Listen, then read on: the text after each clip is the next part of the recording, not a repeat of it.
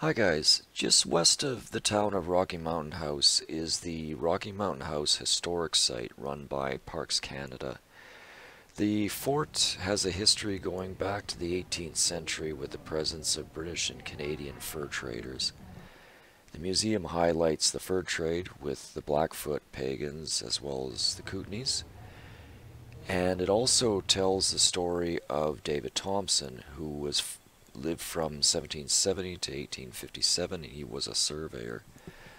He used the fort as a launching point in search of a passage west of the Pacific. They also talk about Charlotte Small, who was his wife and accompanied him on his expeditions. Both the Hudson Bay Company and the Northwest Company each had posts in the area in 1799, which were Rocky Mountain House and Acton House for trading posts. When they merged in 1821, the two companies retained the name of Rocky Mountain House. As you can see, they've got many examples of clothing of First Nations people in the area, and all very well done.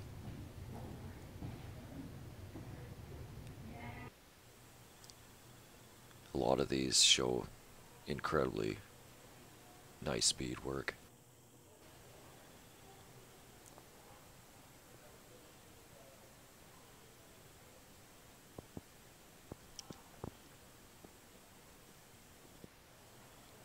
Again, fabulous.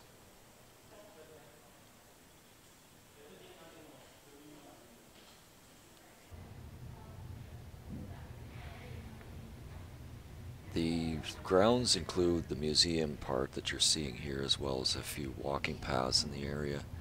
It also has a site of the last fort, I believe, where you can see some features that are still left, which we'll be seeing in a minute. This is a display, I guess you could call it, that shows what the fort inside could have looked like.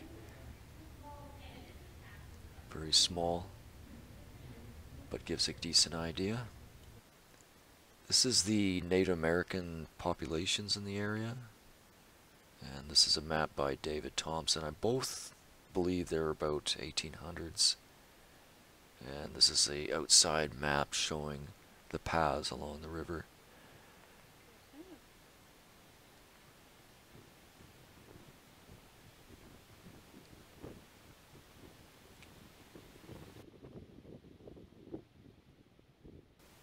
And here's the North Saskatchewan River, of which the fort sits beside.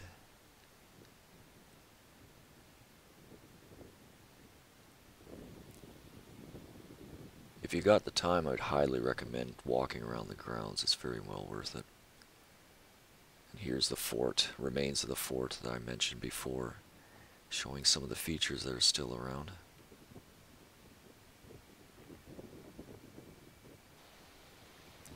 Map. You can see by that diagram just how much the river has now taken over the old site of the fort. So the erosion over the years has been quite a bit. The old chimneys that are still around.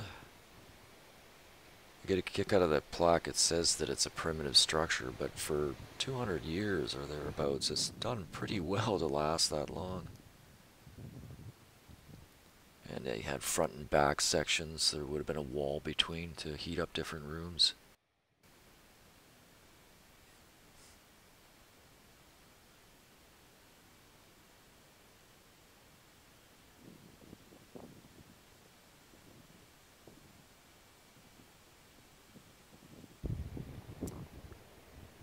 Open field. The grounds are fairly large. I'm not sure how many acres there are. Just if you want to know, Paul Kane was an Irish-born painter who was famous for painting First Nations people in the Canadian West during those years.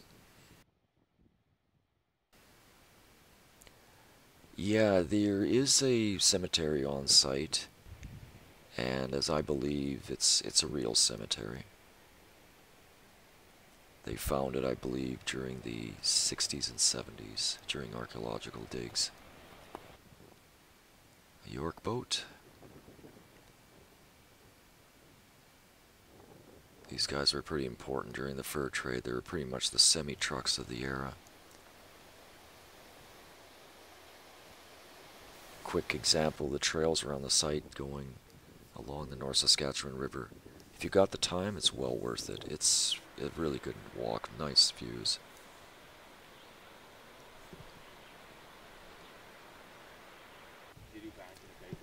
Well, I hope you enjoyed that. Thanks for coming over to the channel.